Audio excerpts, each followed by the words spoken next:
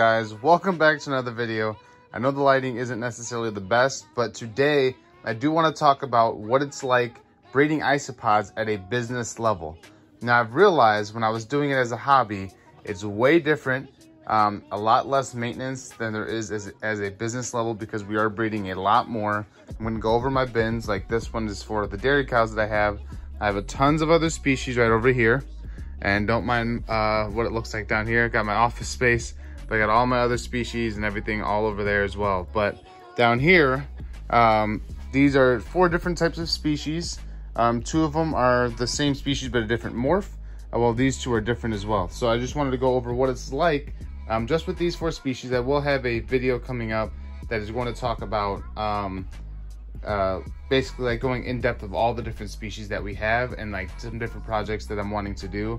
I know I'm going to be posting this one on my personal channel because this is basically an update on all of my isopods, but I'm also going to be posting this on my business channel as well.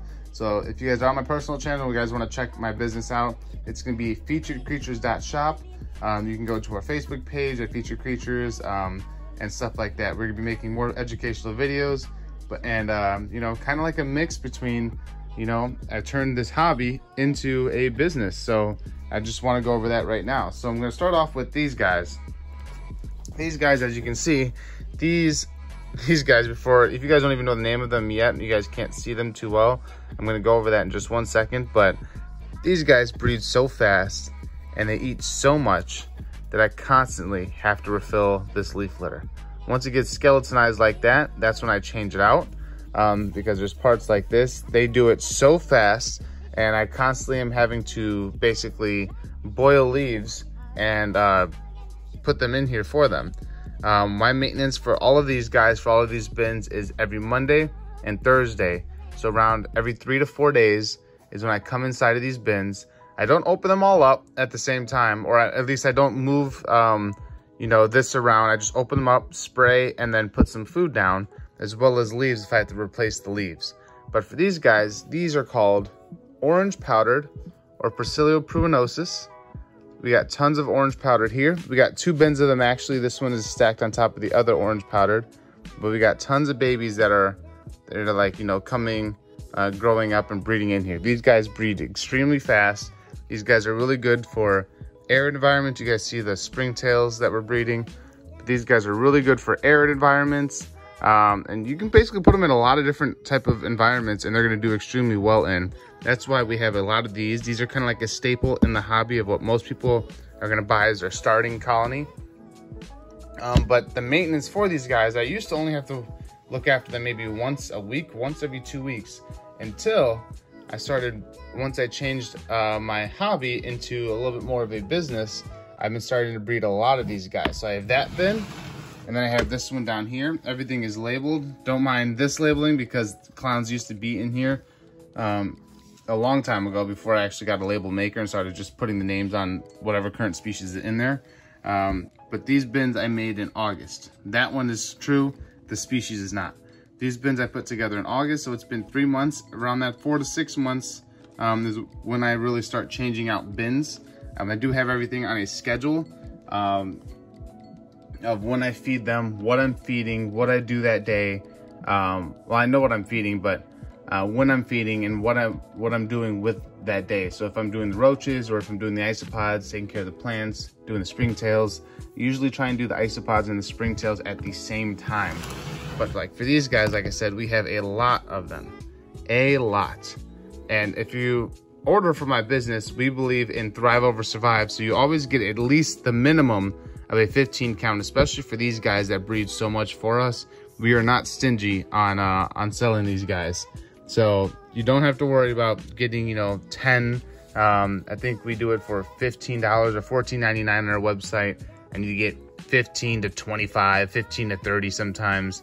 But the bare minimum is a 15 count. So we believe that you should be able to start your colonies and not have to worry about them struggling or waiting a long time to see babies. Basically, we just go like this and we just flip that into a deli cup, and if there's 20 in there, if there's 30 in there, sometimes even if there's 40, we're not too worried about it. We want you guys to have a great time and a great experience inside of the hobby. We're not necessarily worried about profits. But the maintenance for these is, like I said, every Monday and Thursday, I have to go through every single one of these bins. All of these bins that are right here for each one. Some of these have 2 bins, some of them just have 1 bin for a species, but I have to go through every single one of these bins, water them, feed them, replace leaves if I need to replace leaves, monitor them, which just makes sure that, you know, if I see some start dying off and there's no reason necessarily for it, that's also a good way that I know I need to change out the soil, because ammonia is a killer. It will kill all of your species, and that's where you'll have bad crashes. So I will go over the setups of these bins as well. So I don't have it in this one because I do water this one a little bit more often, because you know, with people ordering, I'm in this bin a little bit more. But for other bins, kind of like even the dairy cows like this, I'm gonna have it in the other Gestroid bin as well. We have these little pockets of, you guys can see this one right here. Oh, I thought that one was dead, never mind. I am gonna be changing out these bins in the next 3 months as well. But we have a lot of these guys. This is only 1 bin of 2, but we have a lot of them in here, and they just started having babies again. So another little baby boon is coming. But I do like to put like a corner where I focus a lot more leaves at, and to keep it nice and dry, or nice and humid in there. But most of these bins, now I'm in here, if you're gonna be breeding them as a, you know, at home, where you're not really looking into them all the time, then I definitely recommend putting a piece of sphagnum moss in the corner, kind of like this. We did it a lot for the dairy cows this time. I probably will do a little bit less for them next time, just because I'm in these bins more often, which means I'm spraying them a little bit more. And you know, like I said, I'm not lifting up the cork bark or anything like that. I have great success with breeding them. I mean, look at, you guys have seen the bins so far. These are our Oreo crumbles just under that one. I'm about to spread these into 2 different bins because we have all of these that are breeding. We have 1 bin of those. We have the whiteouts underneath. But it's, you know, it's very important to make sure that you have a schedule that you can keep going with all of these guys. It is breeding a lot. You guys can see this is just one of our bins of dairy cows. We have 2 bins that are just like that, this one and the one underneath. But what we feed here is bug burger. We use morning wood too, but we definitely use a lot more bug burger just because it's a little bit more readily available around our roaches as well. So we use that for these guys. We basically put it as a powder on top of here. None of these guys have, fortunately, I can't show you, none of these guys have any powder on top of theirs anymore. I put that every Monday and Thursday, the powder on top, and they eat it over the next 3 days. And then I water the rest of the enclosure. So underneath is where they can keep it a little bit more drier, a little bit drier where they'd want to be. And then they'll come out and then, you know, get the humidity that they're looking for outside of there. So the next thing that I would say is, like, any tips on if you're wanting to breed bigger like this is, 1, if you don't have a schedule, make sure you get a schedule. But 2, always monitor.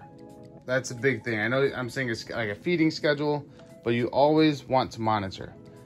Getting bins that are not see-through is not necessarily going to help or hurt these guys. If you give them a lot of hiding when it comes to like underneath cork bark or all the leaf litter in there, that is going to be perfect enough, because you guys can see I have this light that's right here. It's right on top of these guys, and you guys see how many that I have that I'm breeding at a time. I mean, look at just the magic potion bin right there, just what's on this side with the sphagnum moss, and that goes all the way throughout the bin.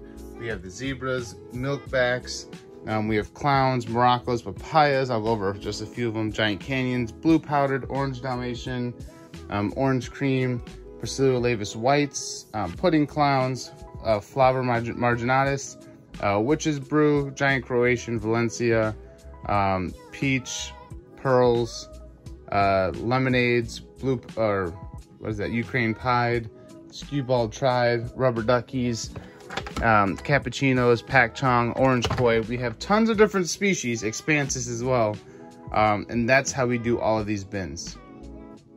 What we like to do for a mixture in the dirt is, a lot of people say that you are going to need this and you're going to need that.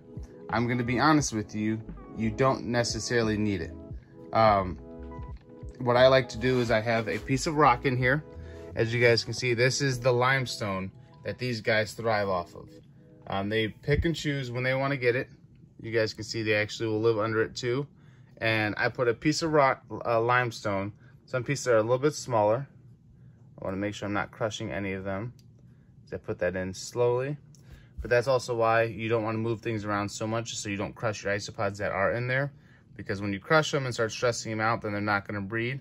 And by them being able to breed and seeing how fast they breed is kind of where you can see where their stress level is at as well. But what we use is a mixture of organic garden soil that has, you know, the mulch and stuff in it, kind of like that you can see. It already has that in there, which is going to be a nice wood that the isopods will break down as well a little bit over time. And then we throw leaves that we have here that we boil, we sanitize, and we toss that within the dirt with a nice mixture of sphagnum moss. So you have a nice fluffy concentration, not concentration, but a nice fluffy aerated soil that's mixed with food all throughout.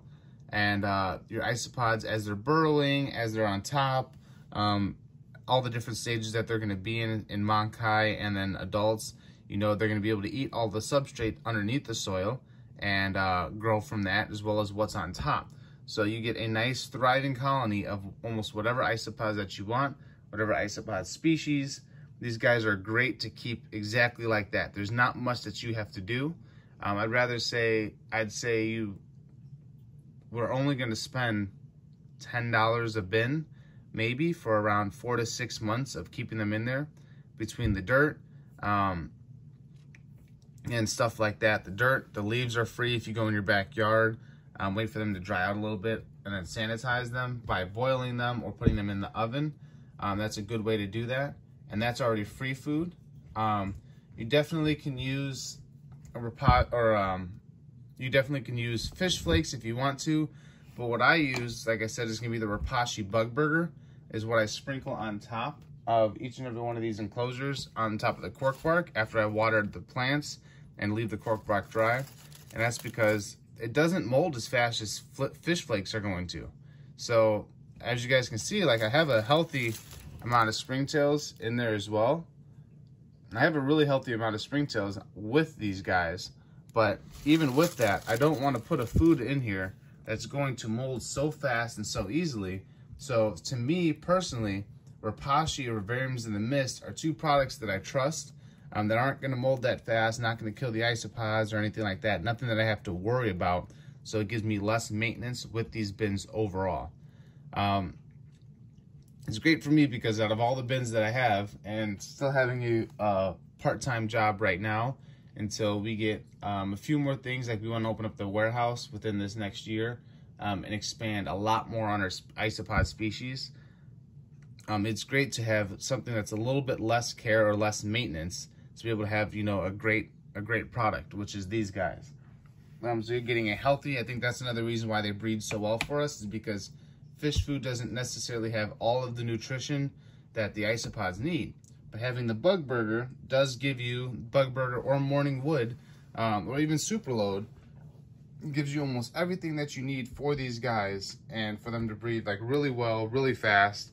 So it's like you get numbers like this in just one of your bins of dairy cows, because that is a lot, and we've already sold a lot, but you get numbers like this when you start breeding that well. And when I'm able to do something that's a little bit less maintenance, where I don't have to come in and flip over each and every bin every time just to see if they're doing well, this is exactly what you'd want if you're going to start breeding, kind of like a business like we are.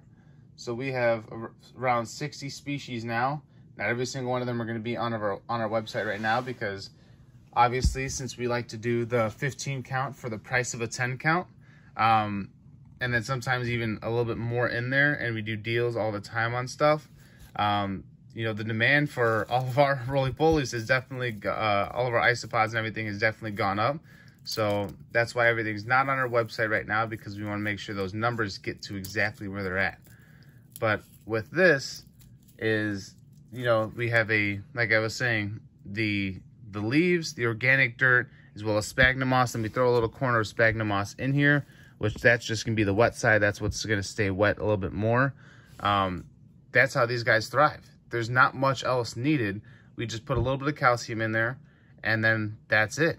I mean, sometimes if a dubia dies, I'll toss the dubia in here as like extra protein. I'll also put vivariums in the mist products on top of here, like the freeze-dried guppies or the freeze-dried minnows, as well as some of the powders I put on here as well. I've made TikTok videos with like a specialized or a sped up time-lapse TikTok videos with the vivariums in the mist products, as well as the rapashi, which I'm going to be going over that again and start making a little bit more as my appearance grows. But yeah, guys, it's pretty simple to get into it. Obviously, you have to learn the whole business side to it, other than just breeding these guys. But it's a fun industry that still overall does not require too much effort to be able to do. I bought these bins, I've drilled them, and then after that, I use them animal after animal, species after species, and I've had no problems with any one of these bins. I like the height to them because it allows the humidity like this to kind of stay trapped at that level, the humidity that's a little bit lower to the ground, and then but it still allows for a lot of ventilation to go through here. I know a lot of people like to put like, so when it's a little bit higher like this, I don't necessarily have isopods kind of like escaping or climbing out, which is a good thing. I know people like to put the net over their containers to be able to like block fruit flies from breeding or stuff like that. But when you're breeding to this scale, fruit flies can be something that's just common with it, but it isn't here. And that's why you haven't seen like any fruit flies on my hands or anything like that flying past the camera, is because what we use here is this product called mosquito bits, and it's basically like bacteria covered or corn kernels coated in, I forgot what it was, in a bacteria, and that bacteria attacks fruit fly larvae, and so the fruit fly larva won't survive or won't make it to adulthood to be able to, you know, they breed or anything like that. So it's a good way. We spray those with our bins maybe once every 2 months, and it just keeps the fruit flies, you know, it keeps them at bay. Summer is a little bit more harsh, so we do spray that a little bit more, but we don't we dilute it a lot, so it just focuses on the bacteria. That's like a few insights that I would have when it comes to breeding at a larger scale like this. Like I said, I'm going to bring you guys right over there in 1 second. You guys can take a look at some of those bins and the bioactive tank that we have together. Like this one, we have our dairy cows. You guys can see we have dairy cows in here. We have our knoll that's all the way up there. All the way up there. This cracked when we first got this, or we actually bought this tank cracked, so we just, you know, sealed it up that way. But down here, we have a thriving pothos population. We have a little bit of water right there. The knoll likes to go all up there, as well as the dairy cows go up there as well. Right now, it's all the way in the corner right there. But we have Madagascars in here. We have the knoll. We have crickets. We have earthworms. We have superworms. We have dairy cows. We have a whole bunch of stuff in here. That's kind of like how I like having the bins or the tanks set up and displayed like that. So we got a 30-gallon that's over there that I'm going to show you guys in 1 second. But yeah, as of for these guys, that is a lot of my tips. Go in there maybe once a week until you get numbers like these. One more time where, you know, you're breeding this many of just one species. And it's not just these. I didn't just pick out the best of the best ones. They just kind of were the first ones that were there in this spot. But like these guys, the giant canyons, I just split these into 2 bins, so they're a little bit thinner, thinned out than others. But even these guys, you guys can see there's a bunch more of these. We still got a lot of them. But these guys are dirt diggers, so they do like to stay in the dirt a little bit more. You see, as a new bin like this that we just set up, this is where some of the fruit flies will be at. But there's still not a lot of them, and we sprayed this with the mix. So these guys are going to be just hiding down. These are the giant canyons, if I did not say that already. These guys are lovely guys, especially to have in a tank. They're one of the main cleanup crews that I have in almost every tank, every other tank that I have. And these guys get to a decent size. They eat decent, they eat a lot, but they go inside the soil and they'll aerate the soil and dig around, which is why I like having them within soil, so the animals don't eat them as well.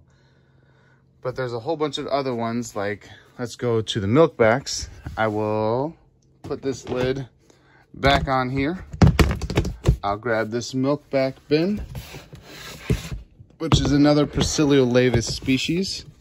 Sorry about the angle, guys. It's getting a little tall, harder for me to see. But even in here, these guys are doing the same thing. Gotta put more leaves in here. But, wow, of course the one that I flip over doesn't look like there's a lot. But you guys can see there's a lot down there. They're getting ready now that they know.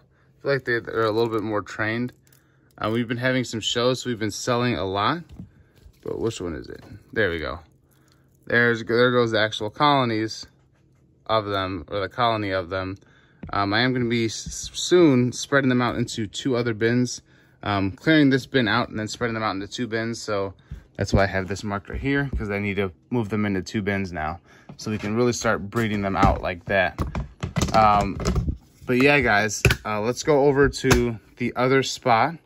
And yeah, check out those isopods and those setups, even for the springtails that we have. All right, guys, so here is, you know, the rest of the bins that we have. We trust the products that we have, and that's why we have over here, past the 30-gallon tank, we have 3 of these, well, really 4 of these big Rapashi. If you guys are looking for one, you guys want to buy it, definitely message us. We don't have them on our store for sale, but we definitely will sell them if you guys are looking for any as well, especially if you want to start breeding big. These guys don't expire until the end of 2024. So we use basically 2 of these over the last year of all the species that we have that we just looked through, as well as, you know, some of these. We've only used 2 of them for then. And here's one of them. Here's the last one of those 2. Is just emptied out. Literally, yeah, there you go. Just emptied that one out the other day. So, you know, I'm telling you, we stand by the products that we use or that we sell, and we believe that they are good products. Here's all of the ingredients, as well as they are labeled on our, you guys can pause it and take a look, but they are labeled on our website as well, all the different ingredients. But we use that for our springtails, like we have right here. I can open up this bin a little bit for you, and we can take a look at what's in there. And this is actively being used right now. And you guys can see these are our orange springtails. And our orange springtails love the bug burger. They are thriving off of it. As you guys can see, we have, what, 5, 6 bins of these orange springtails like this. There are obviously more throughout. This has been in here for a day now, so they do like to, you know, they are tropical, so they do, you know, run through. I don't know if you guys can see them. Run throughout the dirt. But I'm not lying when I say that this is what we use for all of ours. Let's go to temperates. We have temperates. Our temperates have a little bit right there. They love it. We breed some on charcoal. We breed some on soil. We got blue fedoras as well as pink springtails. We got a bunch of stuff, but that's not the point of this video. The point of it is what it's like to breed from a bigger scale, or like a business scale when it comes to isopods.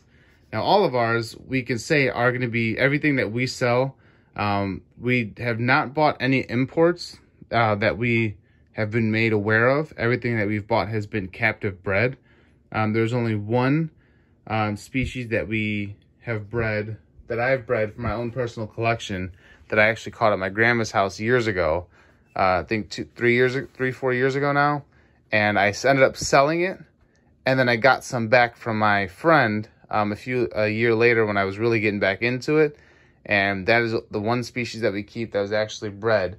But now it's been 5, 6 generations of just breeding that species, which I haven't even like really looked for scientific names of it or anything like that. But they do look like a scaber species from what I can tell. But like even over here, don't mind everything because I got a lot going on. we have the sphagnum moss, but in here we have Jupiter isopods right there. We're waiting for some babies from those guys. But then even in here, we got Rapashi products, and these are even our red springtails. Now these, a funny little story before I end this video, is these guys we actually thought all died. I did not see them for a long time in here. You guys can see here's some of the fruit flies again, but these ones I'm gonna wait before I spray it. But they have been doing great for us now.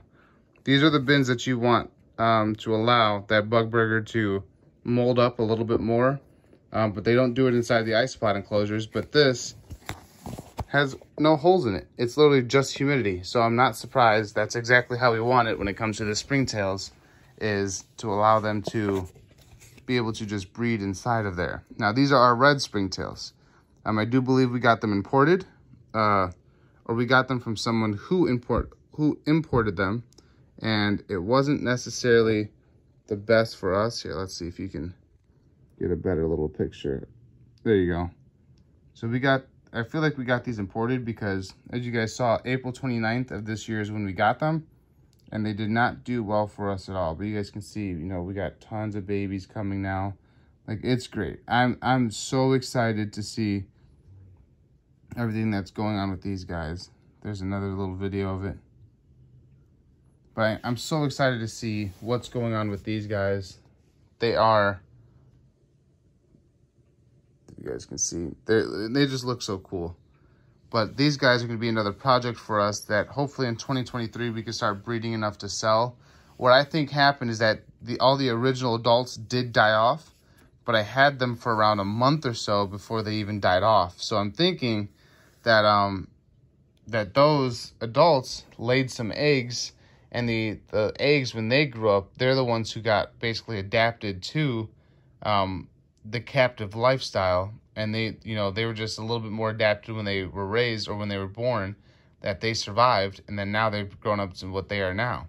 So basically I keep this lid on there exactly how it is, because after a month of not seeing any babies or any adults or anything, no movement inside of this enclosure, I just put this enclosure to the side.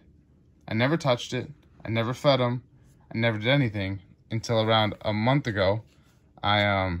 You guys can see there's more right there. Like really 2 weeks ago, I was gonna get ready to throw this cup away, and luckily I saved it this whole time, just hoping, you know, babies would somehow come out. And then, yeah, don't mind the cup, I was watering something. But I was hoping babies would come out, and they didn't. So I just waited, and now right when I was about to throw it out, I saw some red, and I saw some red moving. So I sprinkled some in here, I watered it just a little bit, and I closed that, and I've left it alone since then. And I think that's the best way for them to breed right now, so I can get numbers up in here. But we have tons of orange springtails, white springtails. We started moving into millipedes and some other stuff. So if you guys are really wanting to be a big reptile breeder, I definitely recommend getting one of these. They are a little bit, you know, a little bit of money, but they'll last you some years. Trust me, especially if you're not at the level that I'm at, that you can see as of right now. This will last you, the 70-ounce one will last you years. The 70-ounce, yeah, the 70.4 ounce. This will last you for years, and it's only going to be, I think, around $60 or so for this huge jar. So if you guys are really looking for something, I definitely recommend Rapashi Bug Burger. If you're going to, just because you can get it in a bulk, big quantity like this. But if you're looking just for a hobby breeder, I definitely recommend Rapashi Bug Burger, Rapashi Morning Wood, even in this size jar, Rapashi Super Load, as well as, you know, Vivariums in the Mist, which is another brand that we truly support. It's one of the brands that we originally started off with, which was the Spring Cuisine, which I can bring you guys and show you exactly what that looks like on top of one of our shipping boxes. That is the Spring Cuisine from Vivariums in the Mist. This one is not opened. But the only reason why we don't necessarily use these right now, I do give them to my friends and stuff like that, just so they can use them and I can get the reviews off of them for any new products that they may come out with. but I've used every single one of them and I've made videos on every single one of these guys. It's just, since we breed at such a scale now, these are the packages they come in. But this is great if you're going to do your springtails or your isopods. These are great, great, great products. I definitely can't recommend anything else other than Rapashi and this. As of right now, there's obviously home remedies and stuff like that, but I think this one is $10. So, but for $10 for a bag this size is definitely going to last you a while. So I definitely recommend going for this, going for Bug Burger, and really getting into it. So if you guys, you know, enjoyed this video, you guys have any questions about what it's like to breed at this scale, or some challenges that I faced breeding at this scale, some mistakes that I've made that you can learn from, definitely message me, reach out. I'd love to answer all of your guys' questions. You guys can reach out to the Facebook page at Featured Creatures, or the business page website at Featuredcreatures.shop. Like I said, I'd love to answer all of your questions in regards to Rapashi or anything else. We also have Super Horn and Veggie Burger, because I do have a bearded dragon, so I recommend that as well. And sometimes, even if they won't eat it, the Veggie Burger by itself, you can also gut load the insects with the Veggie Burger and feed that specifically to your animal, to your bearded dragon or other animal that eats insects. But I hope you guys enjoyed this video. I know it was a little bit more of a rant. Oh, but before I leave, here's some of the other species we have. Shiny gators, rubber duckies, blue pigeons, penguins, lavas, spatulatus, Hasai high yellow, Japanese magic potions, scaber ghosts, tons of other stuff, werneries. And then here's our 2 species of millipedes, the Florida ivory as well as the bumblebee. Orange lavis, I forgot what this one was, bolivari, I believe. That one is the bolivari. I forgot to label those. But yeah, guys, I hope you guys enjoyed this video, and I will see you guys in the next one. Peace.